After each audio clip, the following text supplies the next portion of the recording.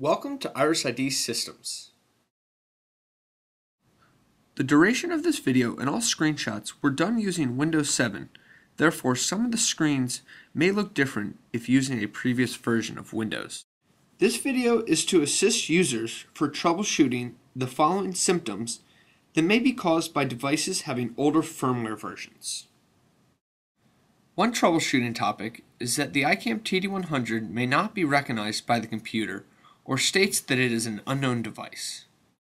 A second topic is that the iCAM TD100 LED lights do not turn on when the device is powered on and connected to the computer. If you are experiencing either of these topics, the following video will show you how to install the additional downloader driver for the iCAM TD100 and may fix these troubleshooting areas. Before installing the additional downloader driver, we need to make sure that we have the correct IrisID VDM version and IrisAccess software version. First, be sure that you have already installed the IrisID VDM version 2.05 or above. This would have been installed during the IrisAccess software installation when you selected the IrisID iCAM Vendor Device Manager, as shown here.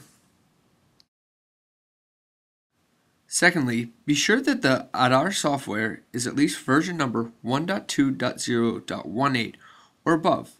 This can be found in the bottom right-hand corner of the IrisAccess software application homepage or by clicking the About tab as shown in this example. When you click the About tab, you will see that the version number that we currently have running is 1.2.0.18. After confirming that we have the correct version numbers, we can install the additional downloader driver for the iCAM TD100. To install the TD100 downloader driver, first be sure that your device is connected to your PC and that it is powered on. Open the control panel from the Start menu and open the Device Manager. You should see an unknown device under Other Devices or under the Universal Serial Bus Controllers. If you do not see this, check to be sure that the iCAM TD100 has power. Right-click on the unknown device and select Update Driver Software.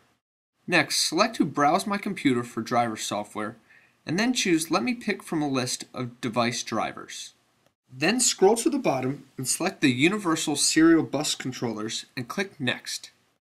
By selecting IrisID under Manufacturers, you will notice the iCAM TD100 Iris Recognition driver is displayed to the right under Model.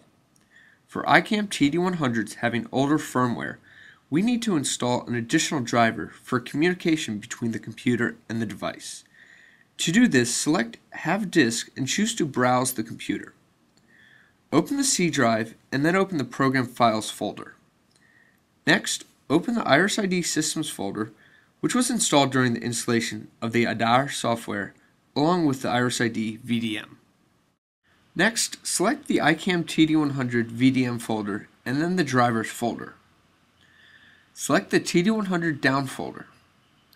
The TD100 downloader driver is what you want to select to install on the computer. Click Open and then click OK to choose this file and then Next to proceed. When prompted with the following warning, choose to install this driver software anyway. This will then begin the installation of the TD100 downloader driver.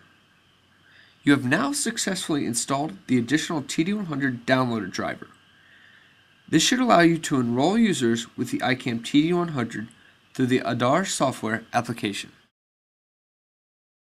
If after watching this video you are still having troubleshooting issues with the iCAM TD100, please email us with any questions or concerns at uidai_support@irisid.com. Thank you for watching this video on how to install the additional driver for the iCAM TD100.